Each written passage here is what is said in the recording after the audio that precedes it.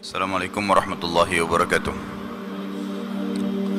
Alhamdulillah, kalimat mulia yang selalu terucapkan dari lisan kita kepada zat yang paling pantas untuk dicintai, dihormati, dipatuhi dan juga ditakuti. Karena memang kata kuncinya la ilaha illallah, la ma'budu bihaqqin illallah. Tidak ada Tuhan di langit, di bumi, di kedalaman lautan yang mengurus segala sesuatunya di langit, di bumi dan di kedalaman lautan, yang tampak atau tidak tampak oleh mata kita kecuali Allah Subhanahu wa taala.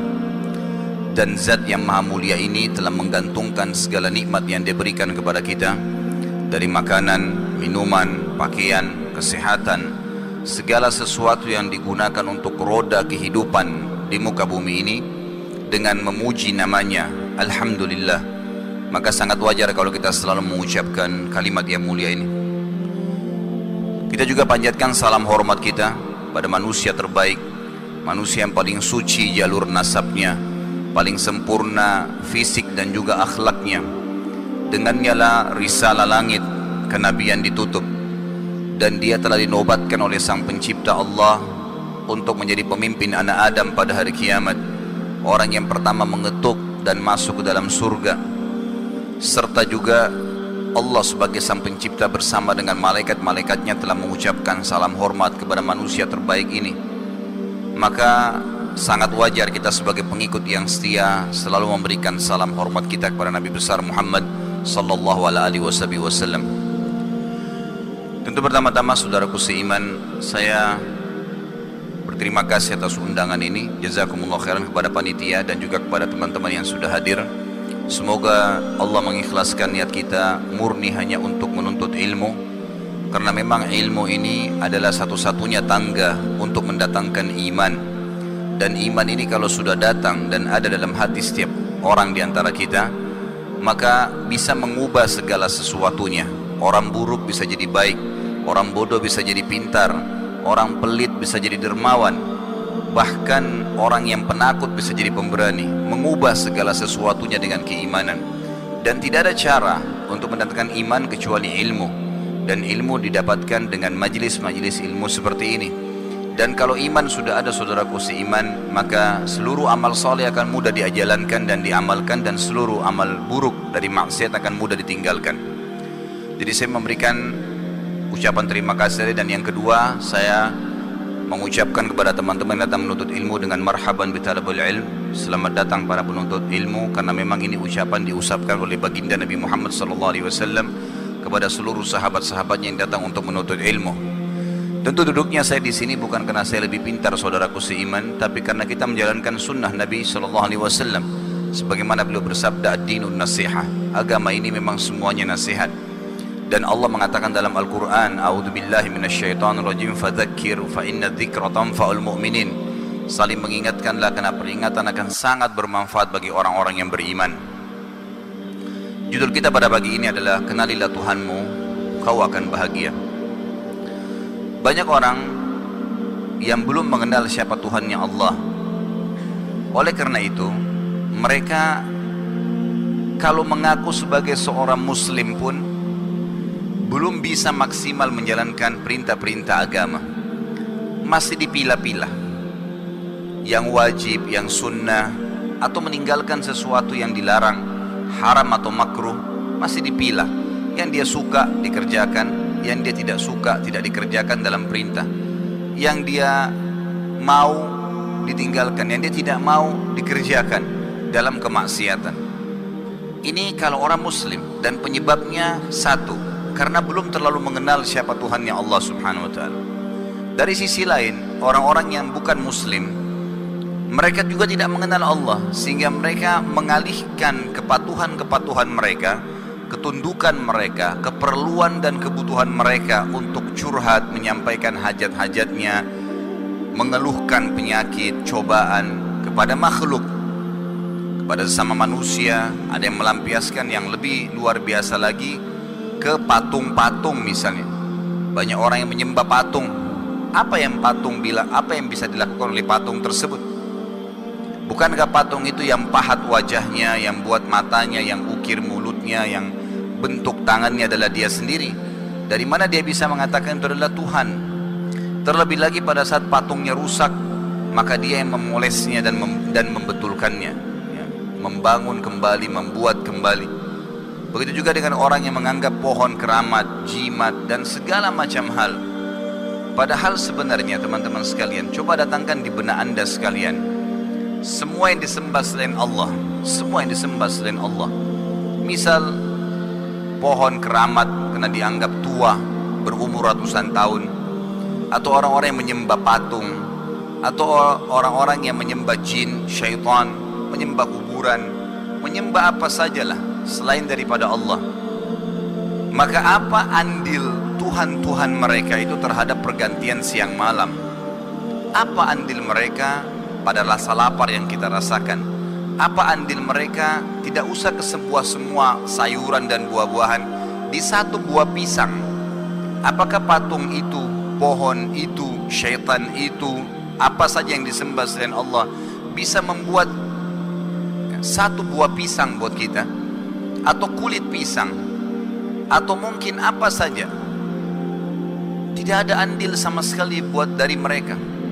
Semua yang diseru selain Allah itu tidak punya andil apapun, baik untuk dirinya sendiri ataupun buat orang lain. Maka mengapa ada orang masih mengalihkan penyembahannya kepada Allah? Dalam tulisan saya yang sedang saya susun ini, Kenalilah Tuhanmu Kau Akan Bahagia, saya coba mengungkapkan beberapa faktor yang menyebabkan kenapa manusia melakukan itu. Tapi yang paling mendasar adalah karena ketidaktahuan mereka siapa itu Allah. Tidak pernah belajar, tidak mau tahu. Kalaupun dikenakan siapa Tuhanmu, kalau dia muslim dia mengatakan Allah saja. Tapi dia tidak pernah mau belajar, tidak pernah mau tahu. Tidak pernah mau tahu siapa itu Allah. Allah itu ada di mana? Kenapa Allah tidak kelihatan? Dan bagaimana caranya berhubungan dengan Allah Sang Pencipta? Dari pertanyaan-pertanyaan tadi, siapa Tuhan kita? Yang tadi sudah saya sebutkan Allah.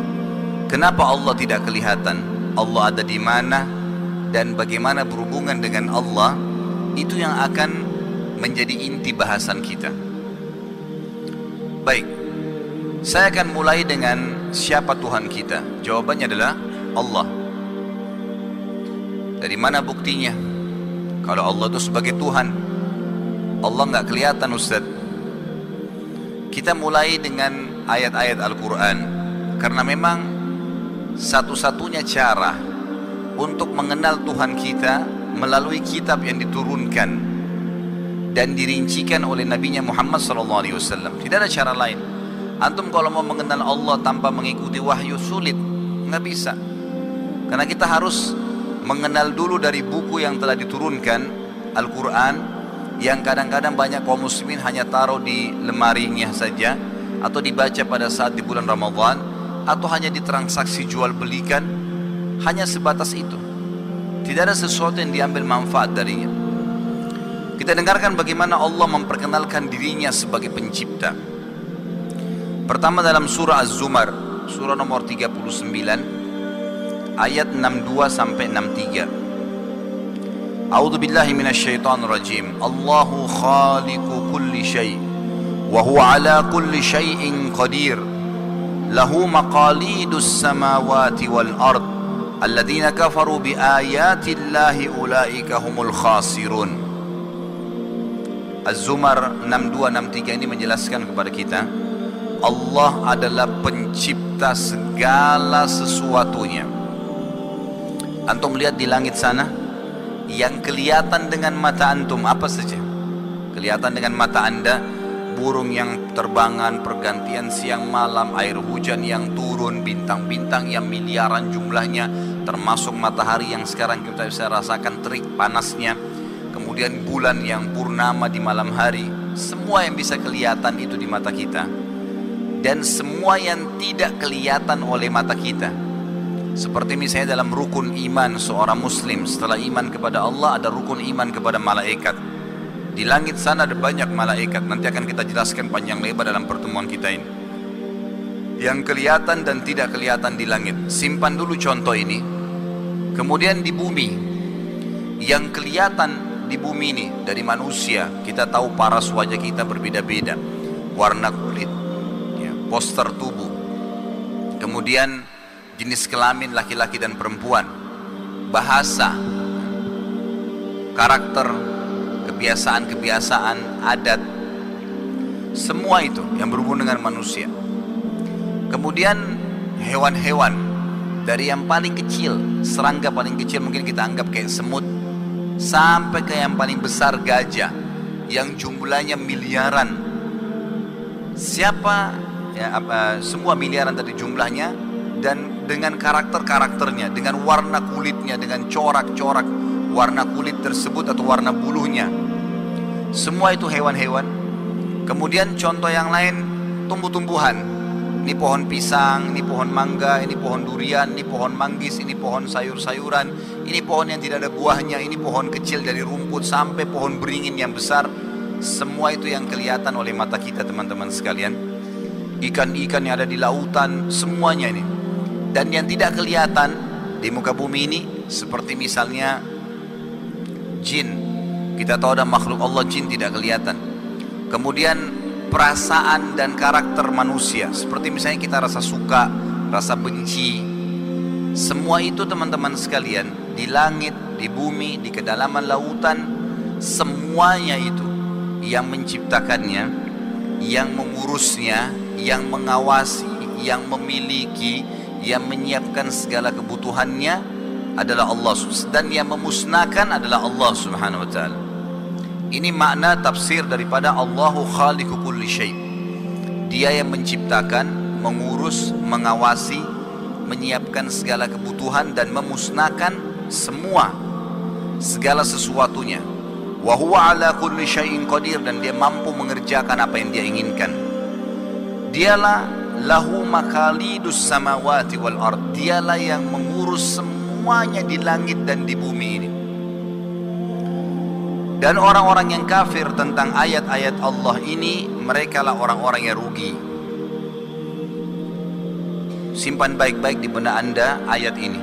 Kita akan kuatkan dengan ayat-ayat yang lain, dan ayat-ayat ini akan saya rincikan panjang lebar dengan contoh-contoh bagaimana titik puncak dari bahasan kita adalah nanti insya Allah, dengan izin Allah tentunya. Kita berharap teman-teman sekalian bubar dari masjid ini, dari majlis ini, sudah tahu siapa Tuhannya Allah. Dan pertanyaan-pertanyaan tadi, Tuhan saya Allah, Allah ada di mana, kenapa Allah tidak kelihatan, dan bagaimana berhubungan dengan Allah, ini menjadi inti bahasan.